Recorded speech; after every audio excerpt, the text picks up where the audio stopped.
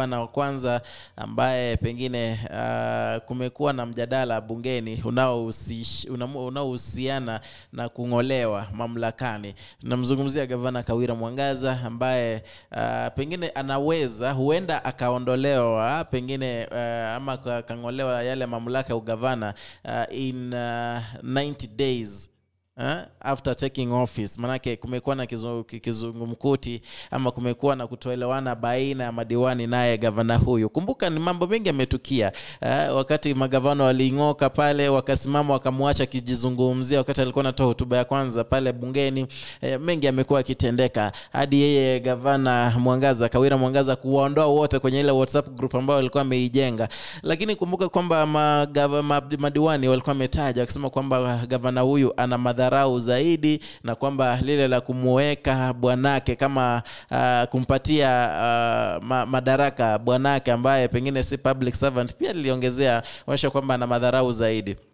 Na vile vile kutokana na Abogeta West MCA Dennis Kiogora asema kwamba, kumbuka yeye ndiye minority chief whip, asema kwamba governor has violated the constitution, amefanya gross violation of various national and county laws, abuse of office and gross misconduct. Asema kwamba the impeachment motion is backed by signatures of 67 out of 69.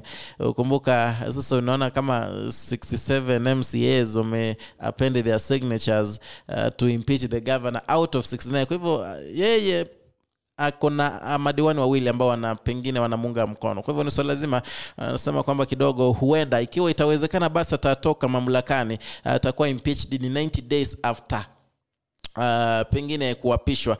Anasema kwamba kutokana na Kiogora, anasema kwamba the governor has engaged in multiple discreditable acts.